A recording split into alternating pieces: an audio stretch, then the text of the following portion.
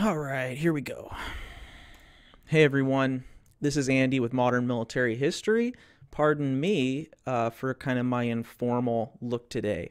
I'm making this video on the fly because military history is occurring right now, and you gotta be flexible. You gotta be flexible when things happen and when certain countries get invaded.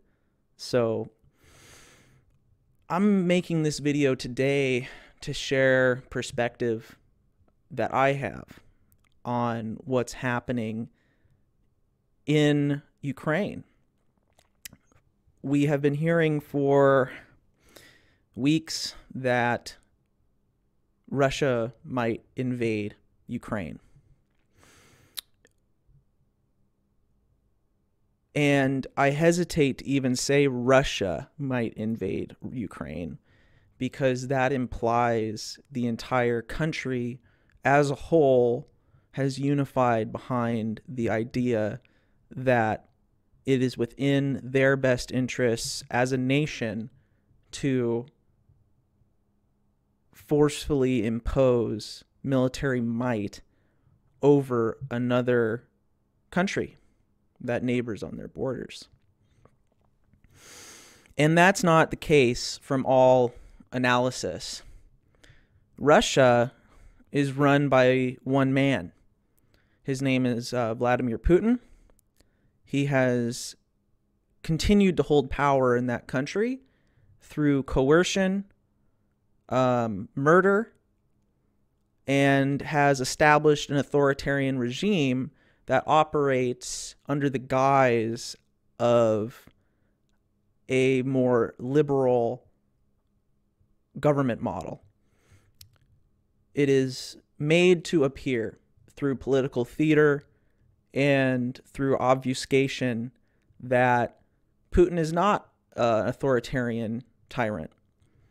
But we all know through following the news, through reading history, which is one of the reasons I am so passionate about military history, is you begin to understand what's real and what isn't in real world events compared to what we're told. And Putin tells us that he is not a fascist dictator, an authoritarian dictator who rules through fear, murder, and coercion, that he has been voted time and time again by the people. But as we know, again, through studying the history, these elections are anything but fair. So it is all of this to make the point that Vladimir Putin is invading Ukraine. It is his will that sees this as the best course of action for his best interests. And of course, when you have authoritarianism, the interest of the one and the interest of the state are seemingly intertwined. However, it's impossible for just one person to represent the true needs of an entire nation, especially one as large as Russia. I would argue any nation. Authoritarianism doesn't work. It may work for a short period of time, but I would call it a historically short-term and unstable solution to governance. That's not the point. The point is that Vladimir Putin has ordered the invasion of the Ukraine. Why has he ordered the invasion of the Ukraine? Some of you may be asking. I'm not the most knowledgeable person on Russian and Ukrainian relations. We've all heard for a long time about Ukrainian separatists, Ukrainian war, battles being fought in the Ukraine, and the shadow involvement of Russian troops, either openly acting under national identity as such Russian troops, or against the Geneva Convention, camouflaging themselves as some other entity. There's a reason that I'm able to speak about with strength. I won't go into what I'm not well versed in, but I will go into what I know. And then I know that historically, for thousands of years, the Ukraine has been the breadbasket of Russia.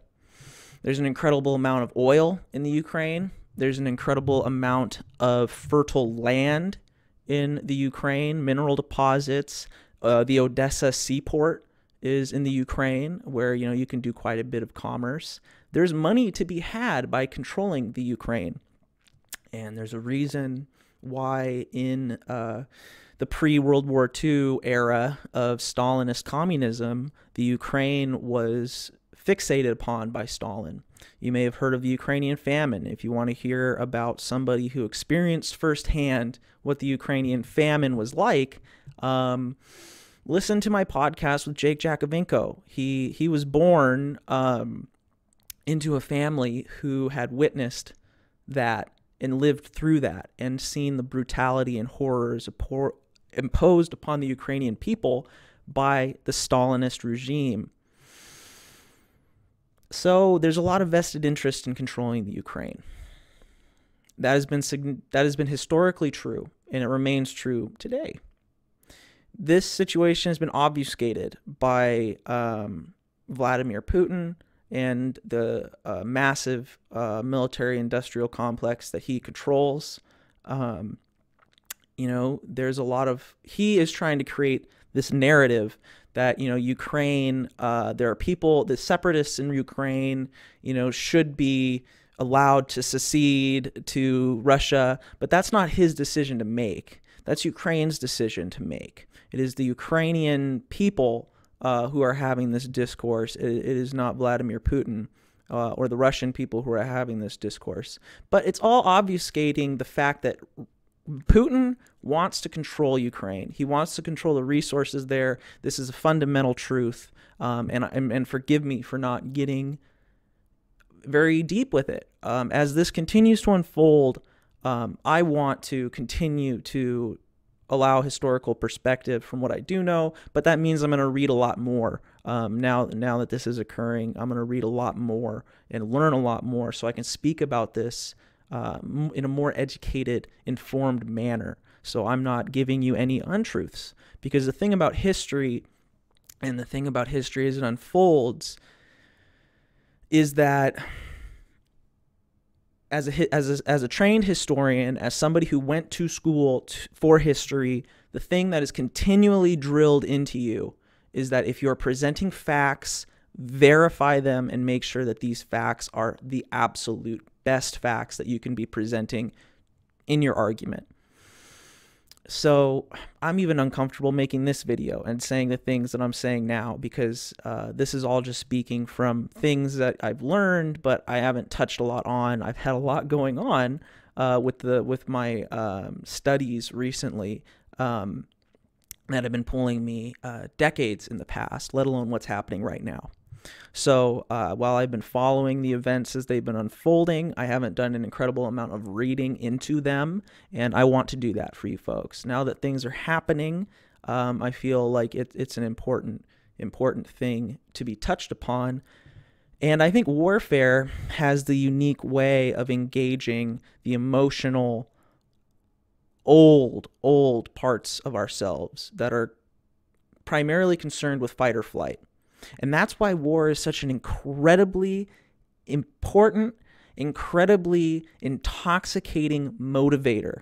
That is why bigots, tyrants, authoritarians consistently advocate for warfare, for struggle, for violence.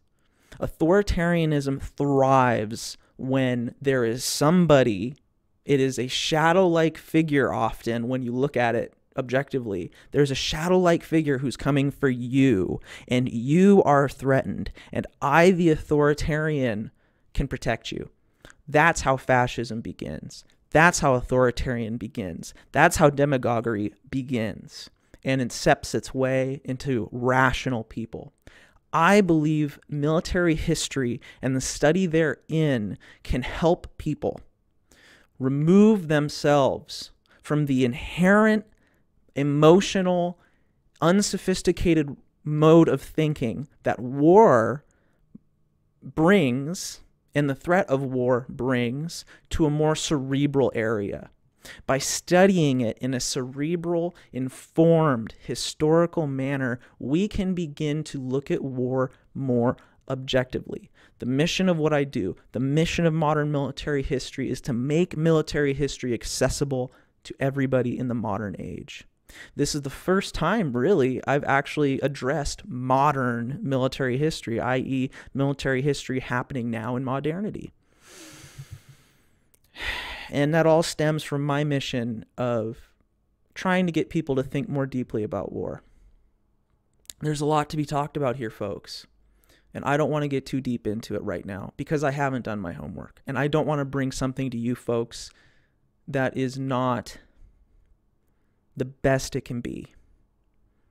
I'm too passionate about what I do to put out an inferior product.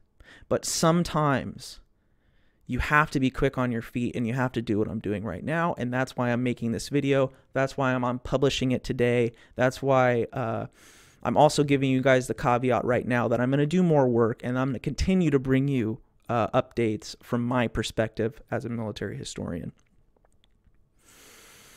Speaking of military history, I want to close what I'm saying today. I want to close this video with history that has come to the surface.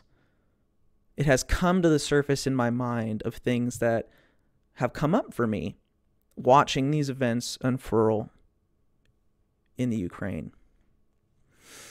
And what these are selections from a telegram sent from the embassy in the Soviet Union to the Department of State on October the 26th, 1962, from the former Soviet leader Nikita Khrushchev.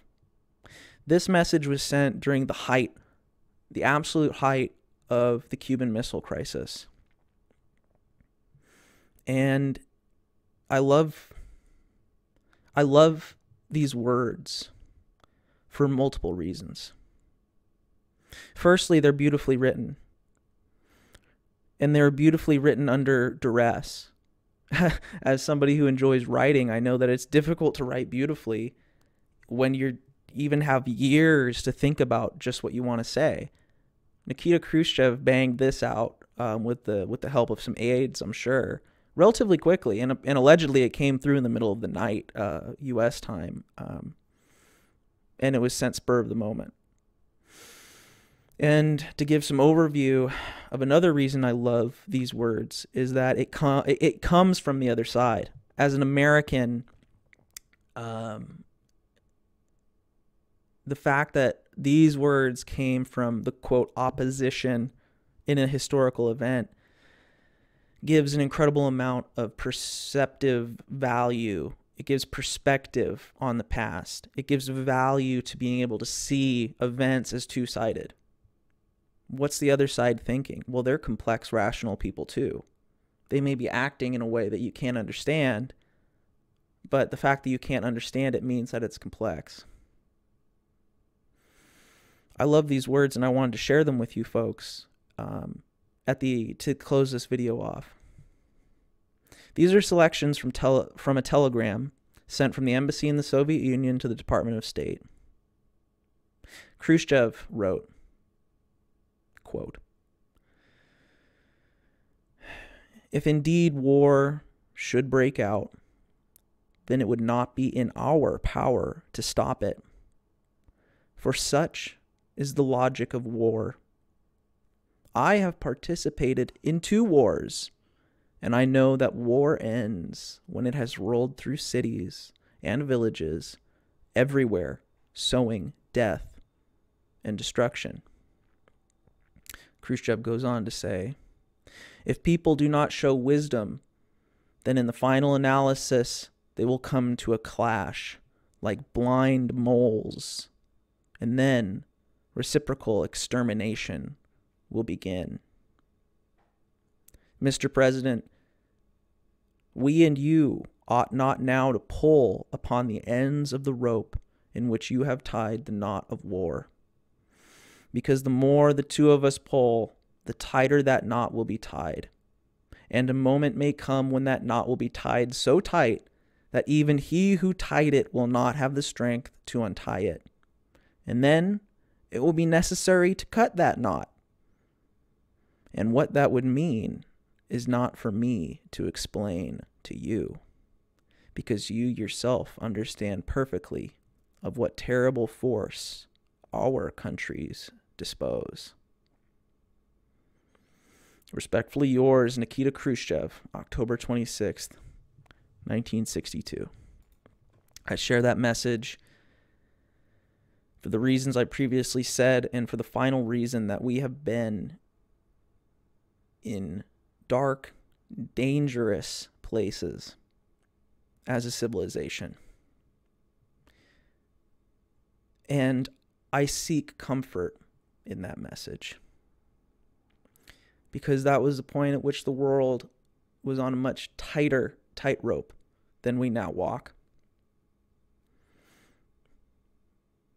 And world leaders, even the other side, the opposition, the enemy, were able to come together